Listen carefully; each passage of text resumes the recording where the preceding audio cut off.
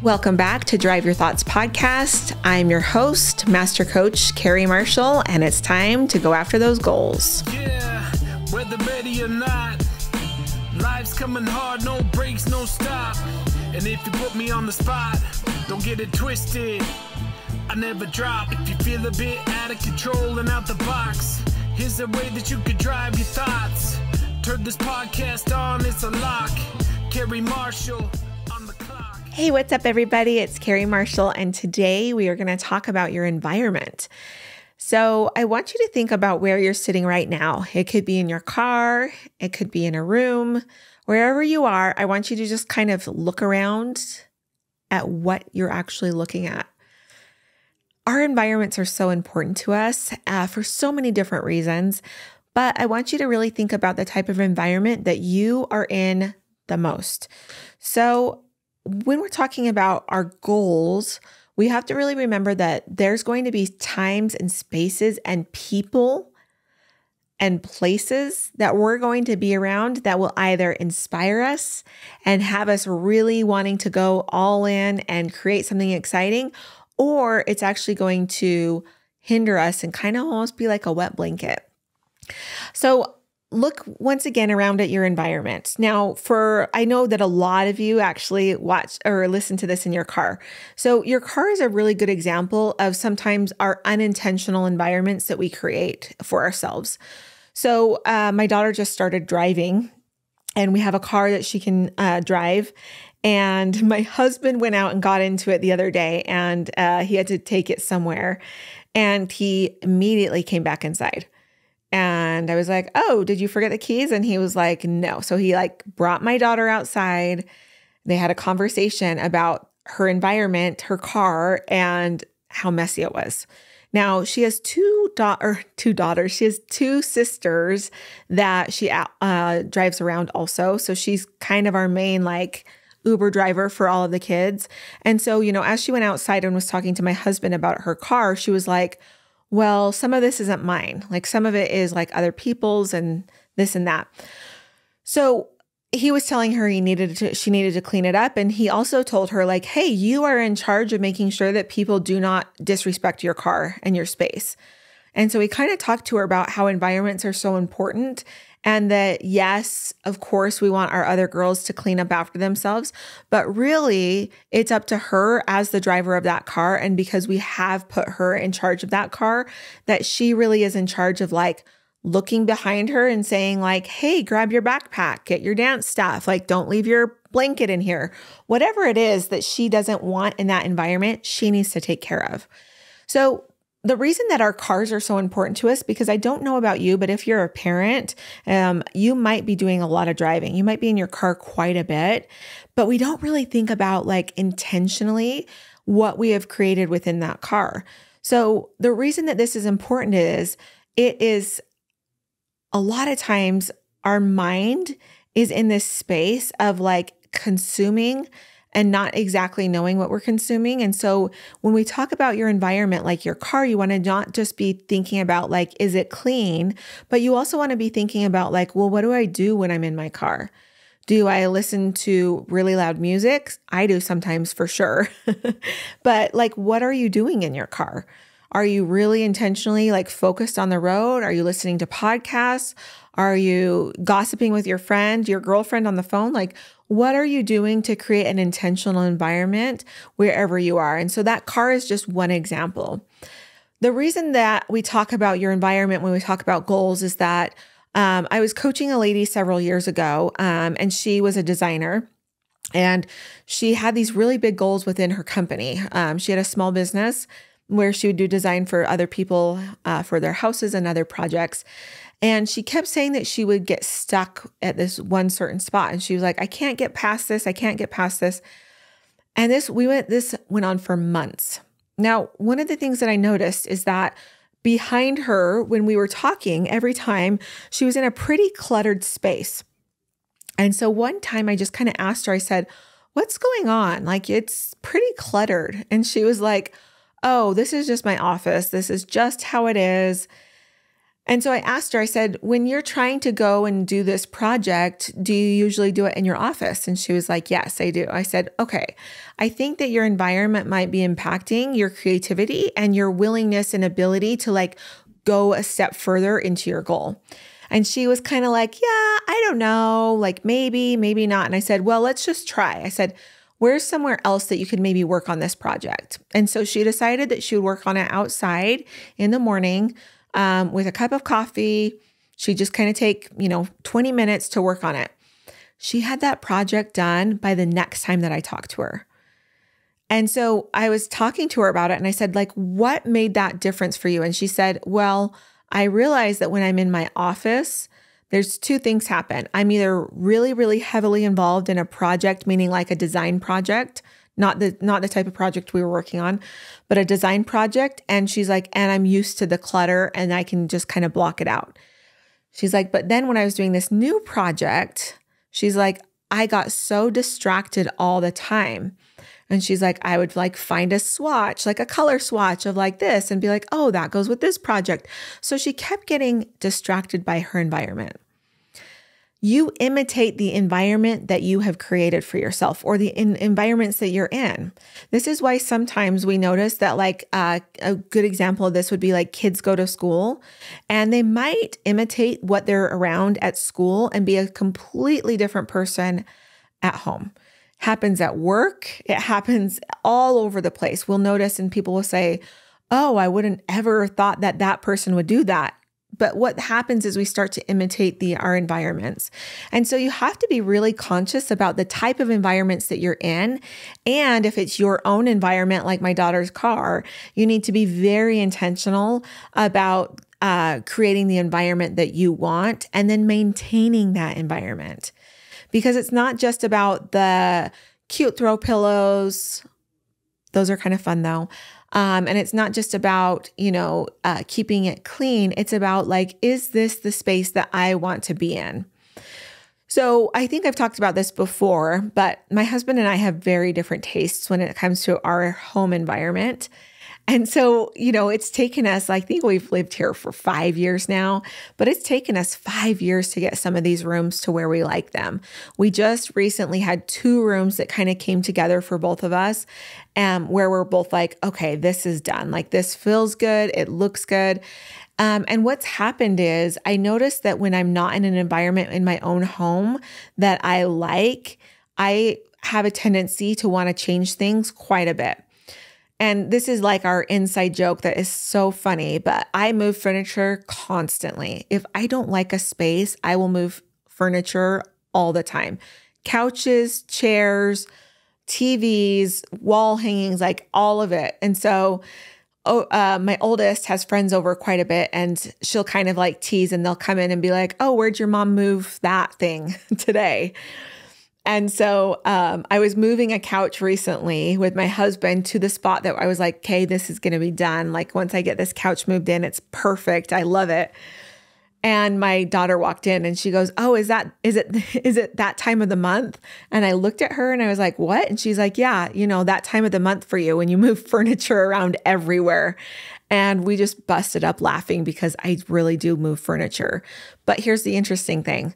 When I'm in an environment that I love, that lights me up, that I feel creative, that I feel is safe and home and like what I love, I never touch it again. I really do just go in and make sure that it's cleaned and organized and all of that. But for instance, my office, some of you might have seen it on some of my videos on YouTube or on Instagram, but my office, I love my office. I have 2 offices. My husband and I have an office and he has an office. I love my office. I never go in and try and change anything. I adore it. And the reason that I adore it so much is that it's set up really well for me and my daughters to be able to work simultaneously in the same space. I love the colors. My cousin, Whitney Kaili, helped me set it up. She's an awesome designer. So she really kind of brought all of the things that I love together and then made it functional for us. So really long note about me and moving furniture, but I want you to just be aware of your environment. And if things aren't making sense to you, it doesn't mean that you have to like go out and redo it instantly. Like I said, that other room in our home, like our front room, I guess it would be living room, it's taken us 5 years to do. And one of the reasons that it took us that long is because, number one, Curtis and I couldn't really come to the same agreement about it, but also we would put things in there and then it wouldn't feel right. And so we'd move it out. And so I want you to just kind of think about for yourself. I mean, some of you would walk into my house and be like, what is happening?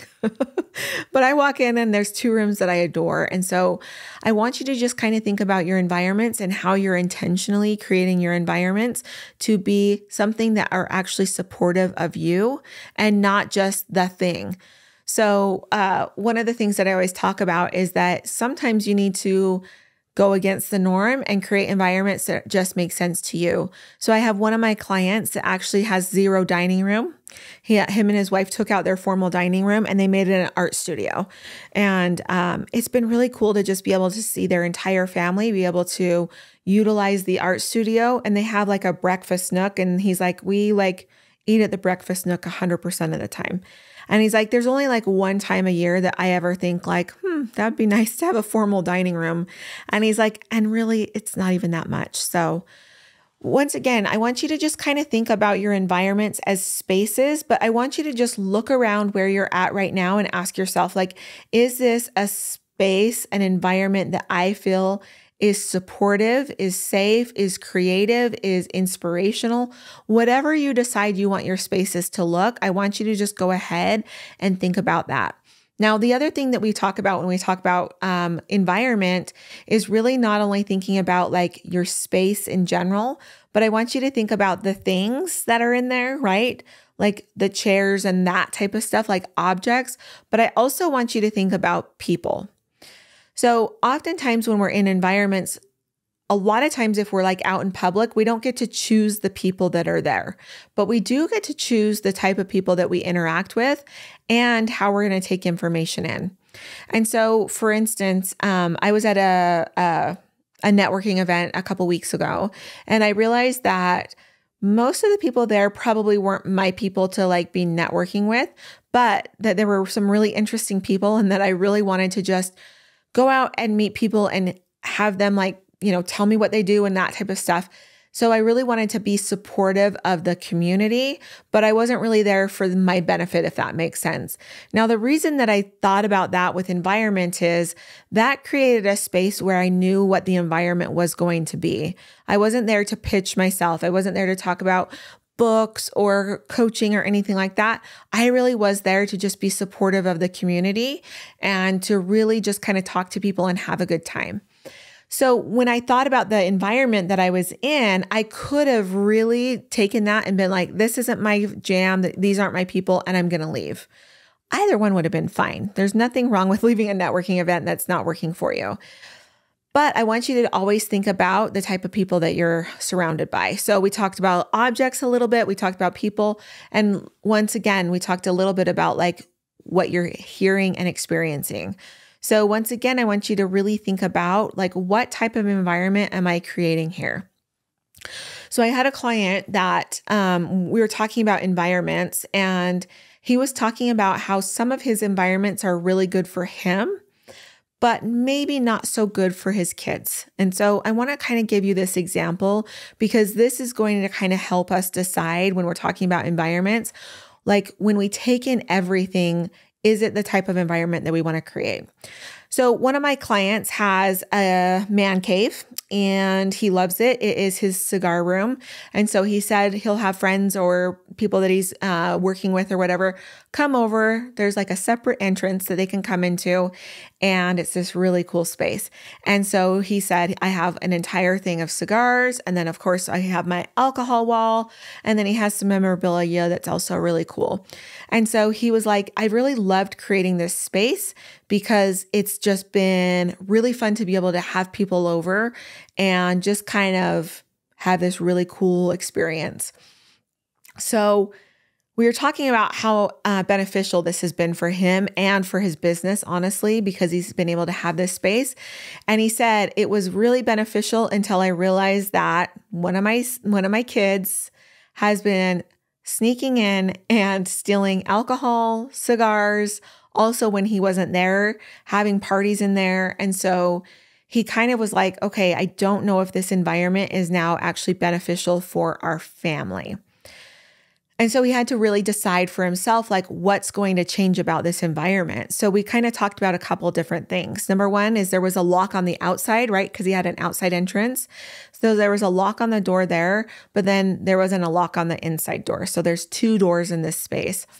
So we kind of talked about, well, do you want to just lock it up and change the locks every so often?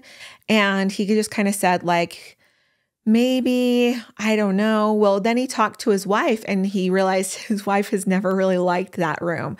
She hasn't loved having people over. When they had smaller kids, they have a kind of a big range of kids, but when they had kind of their youngest was small, she said, it's not soundproof. And so like you and your friends get really loud down there. And so she's like, I haven't really said anything because I love that you love it. But she's like, honestly, if I had a choice, I wouldn't have that room in our house. And so what they did was they actually took out that room.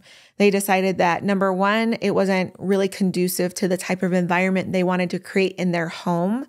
And so they changed it all. They actually made it now a family game room. And so he said that that has worked really well for them to be able to now have a space. But now he took his man cave and moved it to his office. And so he said that has really been super beneficial for him. He said, I like it more over there. I use it more over there. But also, he's like, I feel like my environment at my home is now just for my family. It's not this hybrid business/family/ what rooms can we not use? What rooms can we use? And then, of course, just he said, taking objects, right? Alcohol and the cigars out of the environment so that his kids weren't kind of taking advantage of it. So I want you to just kind of think about so many different things when you walk into a room. When you walk into your space, whether it's a room, whether it is a car, whatever your space is, it can even be a backpack, by the way. I had one of my clients and I talk about the environment of his backpack and how messy it was. But I want you to just kind of think about like why that's important to you and what needs to change or adjust so that it's really supporting you in the best way possible. I can tell you from my own experience and from all of the clients that I've helped that your environment matters. You imitate your environment. If you are around an environment that's not making sense for you, let's change it. Let's go ahead and clean it up, change some things around. If you need furniture moved, call me. But I want you to just kind of understand that that goes for things in your room. It goes for clutter. It goes for people. It goes for what you're consuming. So make sure that you're taking your environments really seriously, because I promise you, if you are not getting the results that you want in your goals, one of the things that you need to look at is your environment. I'll talk to you later.